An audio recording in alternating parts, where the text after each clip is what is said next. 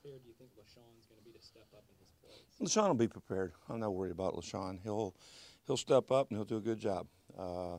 Obviously, don't like losing Malcolm. Don't like losing anybody ever. You know, it's always tough when you lose a starter. It's even tough when you lose a backup. You need everybody all the time, but that's the nature of this business. It's never going to change. It hasn't changed in all the years I've been around here. I mean, you always end up losing some starters, and backup guys got to step in there, and I feel very confident with LaShawn. Are there things LaShawn maybe takes out of the Tampa game that will help him here?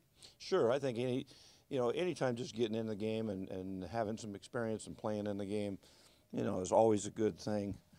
So I think, yeah, absolutely, I would agree with that. I think he'll, just having played in that game will help him play in this game. It wasn't the smoothest, numerically, it wasn't the most effective performance, not just him, but on Evans, generally speaking, you guys. On Evans, you mean quarterback to Tampa Bay? I'm sorry? Yeah, I thought you said last week. No, on the Tampa Bay game. Oh, when he played in Tampa Bay? Yeah, it's totally different type of receivers, though. You really can't compare those. I don't think you can compare those two. It was different it was even different game plan and calls and stuff. So I just don't think I wouldn't compare what happened in Tampa Bay to what can happen in Kansas City. I wouldn't. Have you gotten any sleep preparing for this offense, or what stands out? It reminds me of going out in the backyard and playing when you were a kid, and you get some guy out there who just can throw it all over the lot, and you never know what's going to happen. And he's an exciting, dynamic player. I mean, that guy's a heck of a quarterback. He's, the other thing that I look and watch him, even before we were really kind of preparing for him, and you just kind of watched them when they played somebody else's. They look like a group that's having fun on offense. They just go out and they can play. I see number 10 going in motion and skipping. And, I mean, it's like, hey, we're just out here, we're having fun, we're playing football and doing what we want to do. And it's kind of, hey, it's actually fun preparing for them. It is. It's a big challenge. And sometimes the more the challenge, the more excited you get as a coach to prepare for things like that. And especially, they got a lot of weapons. I mean, a lot, and they are a very fast football team. So, but I think it's fun getting ready for them. It really is. Do you have to go in expecting Mahomes not to have any limitations? Oh yeah, look, the way I would look at it is, they're having a good year. They're a very good football team. They're looking ahead to the future in this whole season and getting to the playoffs and doing all those things. And I would expect that they're not going to put him into a situation that would ever be in harm's way. I mean, they got a lot to look forward to, like we all do. And so, and you know what? He is who he is. You can't just all of a sudden tell a guy that's used to doing all this stuff, go in there and, hey, don't do that.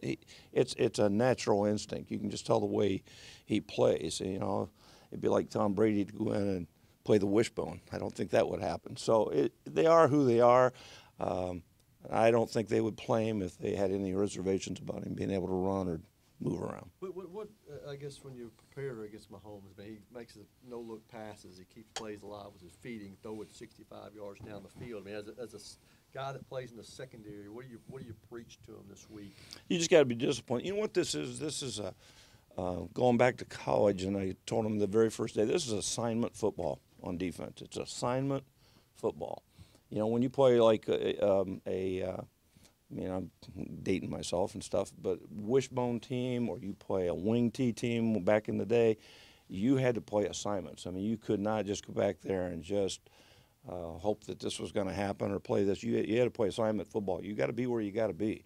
And if it's a front, you got to be in the gap you got to be in. If you're in a zone coverage, you got to be in the zone you got to be in. If you're in man coverage, you better keep your eyes on your luggage and stay with him. And so, to me, this is defensively, this is an assignment football game for us on defense. Is there anybody else in the league that does anything close to that? Are they unique in their approach? Yeah, but I mean, talent-wise, I mean, our man down there in Texas, in Texas and Houston's pretty good quarterback that move around too and can cause headaches and do impromptu things. That's the stuff that probably is the hardest thing. Is just how do you I can't tell you how do you practice looking one way and throwing the other? How do you practice some guy throwing left-handed? I mean, that's just the stuff. That's what I'm saying. You just got to be where you got to be. And that stuff, you can't practice that stuff. You just got to do your assignments. You got to be able to handle the motions, the shifts, all that kind of stuff, which we do every week. But then when you got a quarterback that's more elusive, it becomes even more of a challenge. How you describe your mood on game day? Like, a lot of times they'll catch you sitting up in the box. The cameras will catch you. Do you keep a pretty even keel most of the time? Do you get upset, or how do you? What's the well, if I see a 40-yard run, I get real upset. We just like I say, the only thing that just bothers me right now, the only thing that really does upset me is, when we give up a big play that we don't need to give up. Sometimes guy throws a pass in cover 2 or something else, and we're right there close, but we just don't get it, or the guy makes a great catch.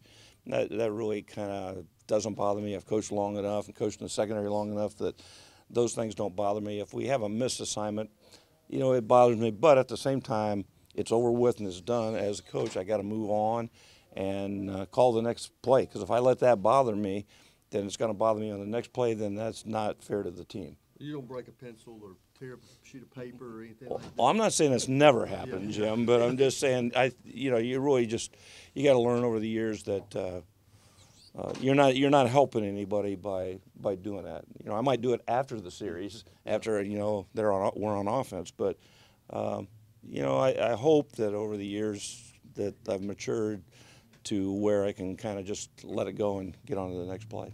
Their RBs don't get a lot of attention. Obviously, McCoy's have been there, done that kind of guy. How dangerous are they? Well, they're dangerous because there's more than one of them. Right. They all can catch the ball. They can all do those things. Played against McCoy a lot over a lot of years. They're by committee. They're really they all are good. They're all good, and I think sometimes they're kind of overlooked because of all the other speed guys on the outside and Kelsey and the quarterback and all that kind of stuff. But they get excellent running backs.